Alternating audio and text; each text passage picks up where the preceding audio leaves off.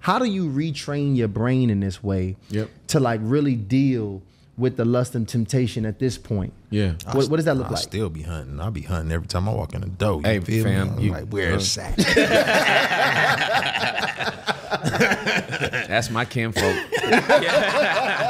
That's man. Hey, that's blood right there. Because like while you was talking, I didn't reel it back in. I just refocused it all. I didn't even pull it back in.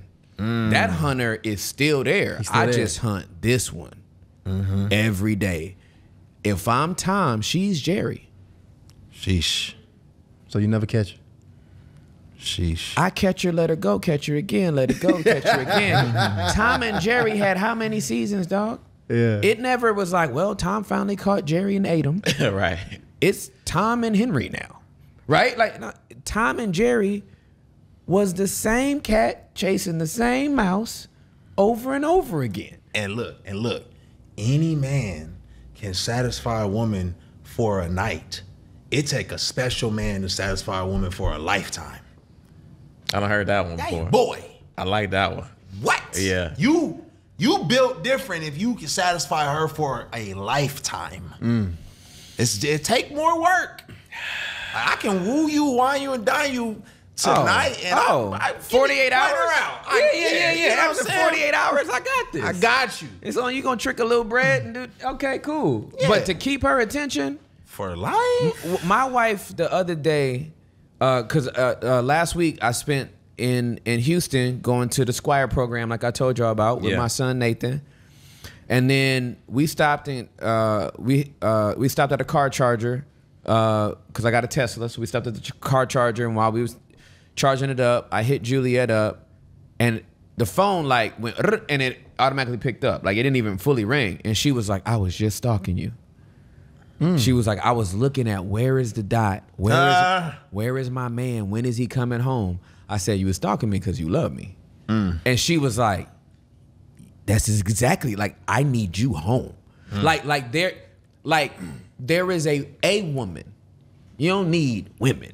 Yeah. There is a bad chick in the world who wants to know where I am at all times and how much time is it going to be before I'm back in her arms. After 24 years, I still got her doing that. I'm winning. Yeah, you killing it. I'm winning. And I don't know how these cats from the other countries be having multiple wives and stuff. Like I can't That's do a lot it. to manage. That, brother. I got to deal with like 4 monthly cycles. Yeah, no. you lining them all up based on the lunar calendar. Like you know what I mean? Like I don't even know how you would navigate that. It is, you know, y'all have heard me talk about this. This is my, you know what I mean? This is my 3rd time. I keep coming back to the beauty of monogamy. The beauty of having one person know you in a way no one else in the world ever will. Ain't nothing like it. Even though I had this highly promiscuous background, when I came with Juliet, Most people have no idea how to plan a date that builds connection with 100 engaging dating cards, skip the small talk, and get straight to the real conversation. Let's take the dating game to the next level. Click the link in the description and use discount code CLIPS for 10% off. I told y'all my biggest regret is that I didn't save myself for her, right? Yeah. However, what I can say is no one's ever had me. There is no woman that has ever had me emotionally like Juliet has had me. So even though I wasn't a virgin physically, when I came into my union with Juliet, I was a virgin emotionally. And I was still able to give her a piece of me that I've never given another woman. And that level of exclusivity and being able to have that for the rest of my life, exclusive to her, I can call that girl on the phone and by my tone, she will know if I've eaten or not. Well, I thought you was going somewhere else. Like literally, I'll call her and she'll be like, "How's everything going?" I'll be like, "Day's good." And she'll be like, "You haven't eaten, have you?" I'm like, "Nah, we got up this morning and started running." She was like, "Call me back after you eat." Off the tone, she knows I'm very short when I don't eat. Yeah. So I ain't trying to get used to no new chick, no boo chick, no sugar mama that's like, why your tone like that, daddy? I ain't explaining this to you.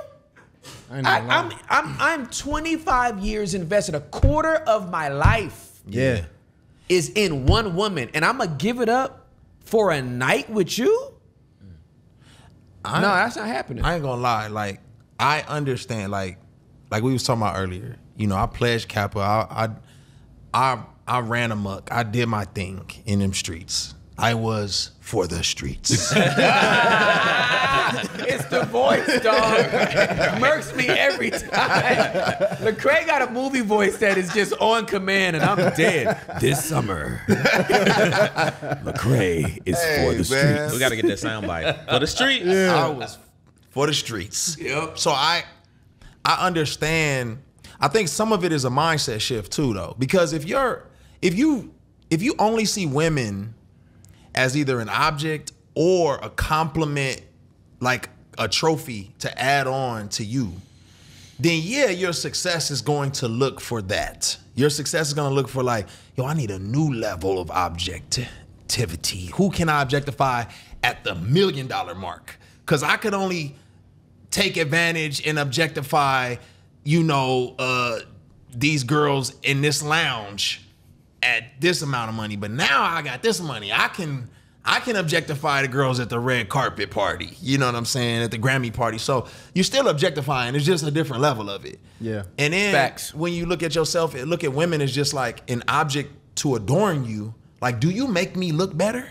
Then yeah, you're gonna think that when you get more money. You're gonna think like, cause that's all they're there for. It's like, yo, I'm fly and you ain't. Right. We gotta step you up. Right. And I'll be honest.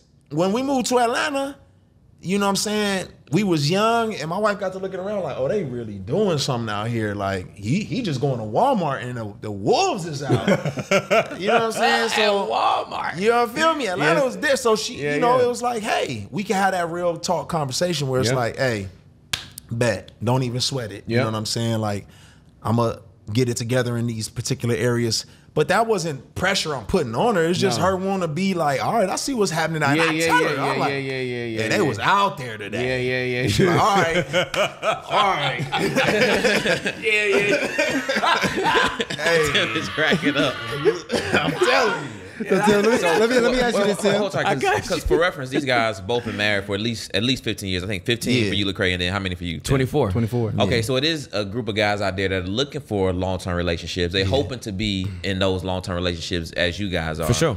And right now, they are engaging in serious dating, looking for the long-term commitment. And maybe they haven't found their woman, and they're thinking, well, in between time from me finding the right woman, I can still kind of dabble in the streets until I find the right one.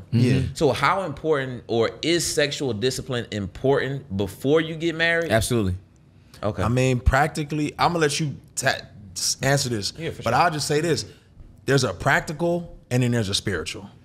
So I'll say practically there's benefits to abstinence and abstaining, right? But then there's also, what do you subscribe to spiritually? Because if you really believe what you say you believe spiritually, like you're accountable to that. That's right. You know what I'm saying? So Absolutely correct. Yeah. What I would say, because I was a young adult pastor for 4 years, counseled over 4,000 hours. You name a situation a young adult could be going through in the dating season, I was in the throes of it with them, so I understand how to help them navigate this. What I realize is that most people don't understand the practical side of the discipline and how it impacts your long-term relationship if you're seeking to get married. Boy. Now, if you're an individual that never wants to be married, you're on this polyamorous type deal, and you listening to some studies about how we were always meant, men are just wired to have multiple women, and society is the one that tried to bring us into just having these monogamous relationships, then you're gonna tune me out right now, right? Eat your red pill and tune them out. Right. But here's the thing. If you're saying I want exclusivity with one person for the rest of my life, then while you are single and in that dating process, you are training your body on how it's going to respond once you get married. If you hold all the way up to I do, don't think those words convinced your body, boy, to stay monogamous. Boy. That is not the damn case. Boy. If you hold all the way up to I do, you meant it with your mind, your body gonna say, I'm sick of this vagina. Because they hold to the bachelor party. What? Right? They say, I got all of my sisters. Yeah, right.